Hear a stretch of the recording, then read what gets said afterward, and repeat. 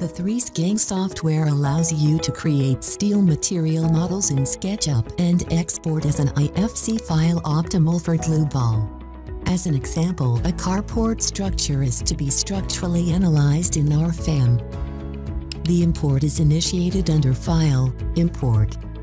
The structural system of the SketchUp file is then imported into our program through the IFC interface.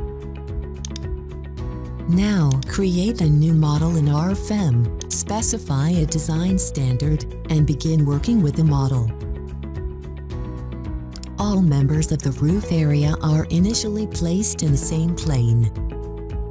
To do so, use the project function. Specify the projection direction, and define the target plane by selecting 3 nodes, for example. In the next step, the frame joints are slightly adjusted to model the eccentric position of the outer purlin. The upper main beam is extended to the member axis of the outer purlin, referencing an additional member. The additional member is then copied to the second column. By clicking cross-section 1 in the Data Navigator, all roof sections are selected and can now be set to the main beams using relative member eccentricities.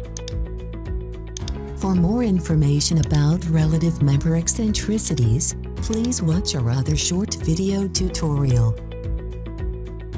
Before the modeling is complete, the structure must be supported by restraining the columns.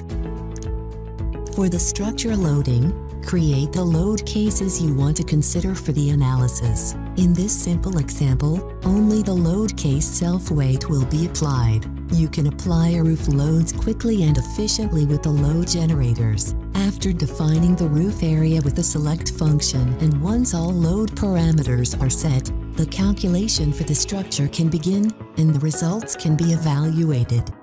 From here, the additional add-on modules such as RF Steel EC3 and RF Dynam are available for the structural steel design and dynamic analysis.